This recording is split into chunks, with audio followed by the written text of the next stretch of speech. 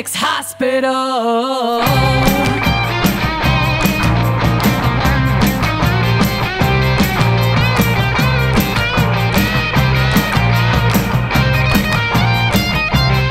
The technical vocabulary of moralization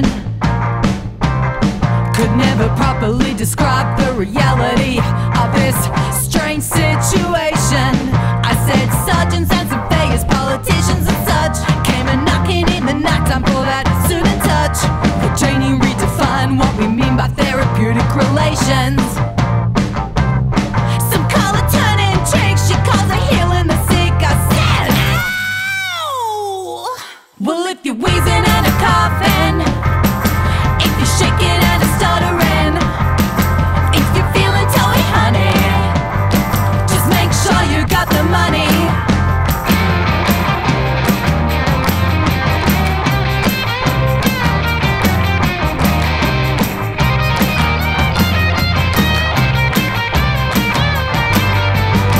If you're wheezing and a coughing, if you're shaking and stuttering, if there's an itch that needs a scratch, just make sure you got the cash.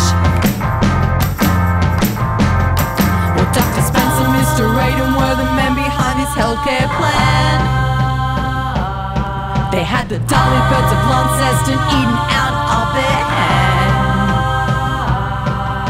No matter your affliction, big or small, the girls had got the remedy to cure you all. It was the best provision party house in Van Diemen's Land. Just get undressed and climb up on the bench. We can give you a pill or we can get you a wench.